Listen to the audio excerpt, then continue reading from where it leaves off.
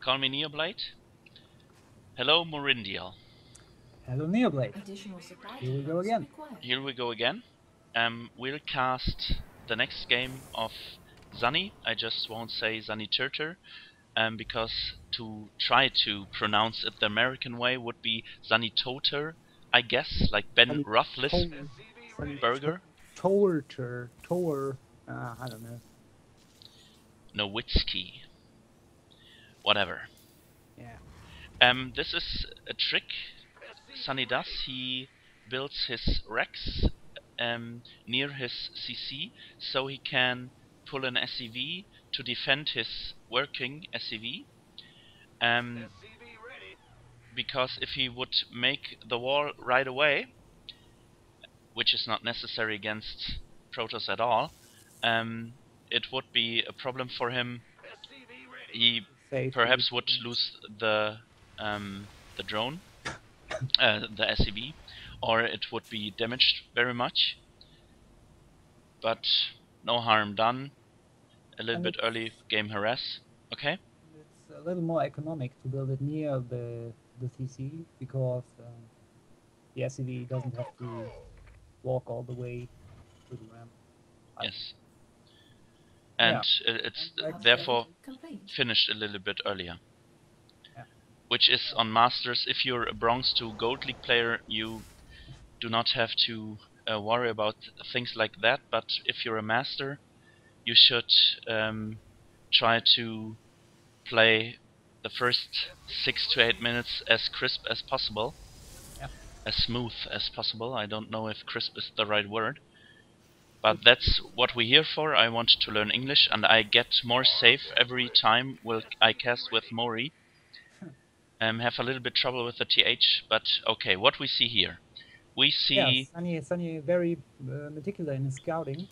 Sees everything the toss is doing. Sees double gas. Double gas with 2 workers, which just means no DT rush. Which just means you can DT rush with 4 probes in gas. Yes, you can, but it's more efficient, and your Dark Shrine and your DTs will come earlier if you put 3 probes in it. This is normally just you, the Protoss want to have a mothership core very early on. Yeah, or it could be early oracles. It could be all kind of things. I like this 1.5 gas geysers builds because it's very hard for Terran to read anything out of it. I beg to differ. Death Row Fighting, I do not know if you know his channel of Death Row. Yeah, of course. Death Row, it's not Death Row, it's Death Row with S, not TH. He assumes Stargate play if the Protoss has 3 probes in it. You can do it with 1 Stargate. I'm on your side there, but DTs, I think you should get 3 guys in the gas. Believe me, it's also possible with 1.5 gas geysers. Okay. I play it a lot. You've seen, but you're platinum, and we are on Masters level, and I'm on gold. So no offense there, but I think we should. Did you see DT play by a pro gamer? Of course, almost all my builds are stolen from Whitera. Okay, then I apologize. Okay, I will take a look at the Protoss base again. He has 3 in gas now. He goes for 3-gate Robo and an expansion. Okay. Oh, look at the saturation. Okay, you made a Mineyard slide. I think that's a mistake. I think you should get 16 probes in the mineral line, or even 17 if you want to build buildings, and then saturate your base below. Okay. There was an attack. What there? Oh no, just a Phoenix. Sorry. It was a fake Phoenix. Fake Phoenix. Hallucination. Yeah, I like those. Okay. I think the Protoss nukes doesn't know if he leaves Sanitöter alone, he will lose the game. Yeah. Because His Nexi are macro is the so energy. strong. But He I had think full energy Sanitöter... on his Nexi. I'm sorry? Please say it loud again. He had full energy on his main Nexus. Okay, that is very bad. Yeah. The problem, you said Sanitöter is meticulously careful about his scouting. He doesn't scout the natural. I think he assumes, but assuming is not knowing. And I always say, an assumption is the mother of all fuck-ups. It's a quote by Under Siege 2. But okay, perhaps he will just drop the Protoss and see what's there. Okay, he will scout with an army force. We'll take a look at the active forces. Sani's ahead, like always. Now I like his move again. He pushes out and behind it takes the third base. Very smart. Yes, I think so too. But I think it's standard to Yeah. to push out and to take a third. He scans what's there. He sees force fields, and so he just... That's a very smart move. Attack the front and then go into the mineral line. Very smart, very smart. Now he can go up the ramp, kill all the force fields. And This was great. and Just great. One Marine ahead to see if anything's coming. It was a mistake to react by the Protoss using all his troops to defend the drop. But a common mistake, and so he lost sentries, which is not what the Protoss wanted because they had energy. Yeah, and sentries are quite expensive on the gas count. Yes, we have losts equal, but this statistic does not show the real value. Sani just lost one medivac and marines, and he can replace them easily. Sentries with energy cannot be replaced so easily by the Protoss. Yeah, because it takes time to accumulate those energy, and of course, as I said, they are expensive on the gas count. Yeah, and Sani's reaction to Colossi is of course second starport. With reactor, very good. Yeah, of course. I wanted to see by Sani is a marine scouting the third and the fourth. Yeah. I think it's very ugly to lose a game against a hidden expansion or not knowing about a quick third expansion. And I think he can improve in scouting on that part. Yeah, maybe. Mineral field depleted. Oh, there's the second eBay and armory for 2-2.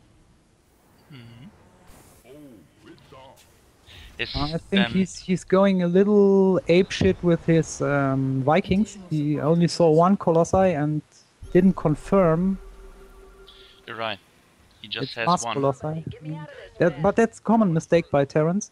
Yes. You show them one Colossus and Viking they build very Vikings high. like shit, and if you instantly switch into Templar, they're fucked. Quite literally. Yeah, Sani is not fucked because he's very much ahead in army. Yeah. And his Colossus will fall, and his Mothership Core will fall, and game is over. Oh, If Sani goes back again, then it's not over. But third is down, his third is running. His income should be way ahead. it's in gas count, and he will go over the 2000 mark. He has to build a little bit more probes. He goes back again. It's just his style.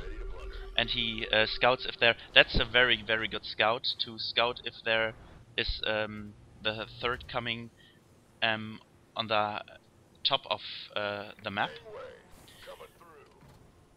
Do you think it's intentional? He does not build more than 68 SCVs. I think it's intentional, because he Yeah, has of course. mules. Okay.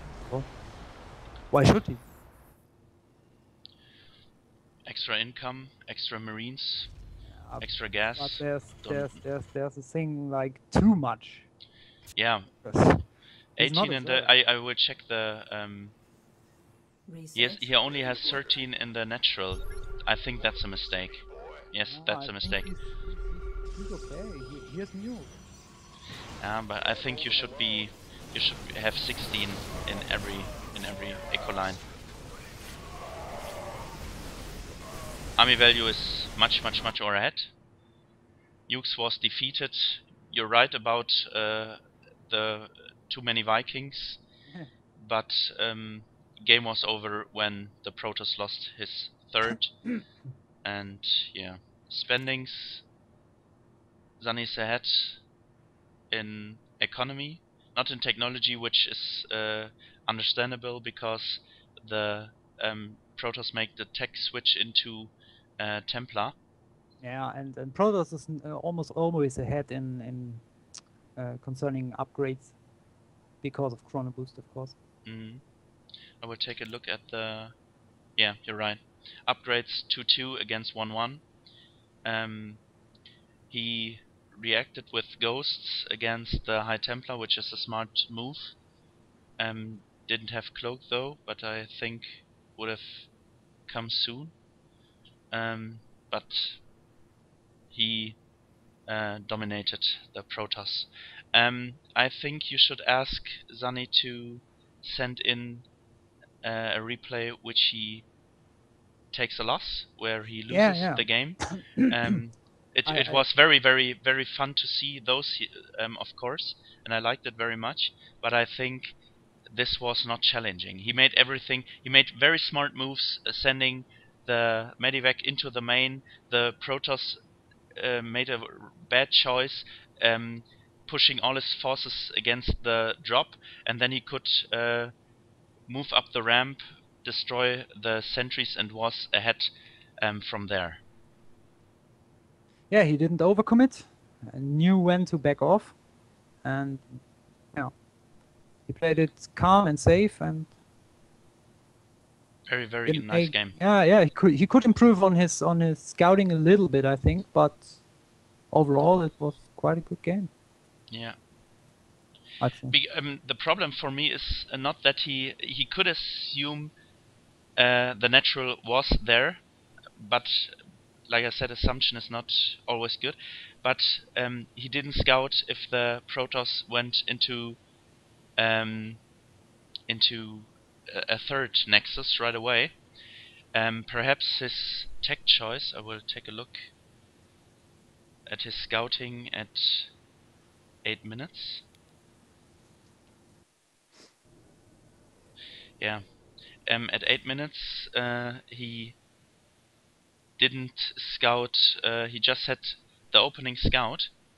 And if the Protoss would play the very greedy, Parting played a style where he built a third Nexus about 6 minutes or 7 minutes.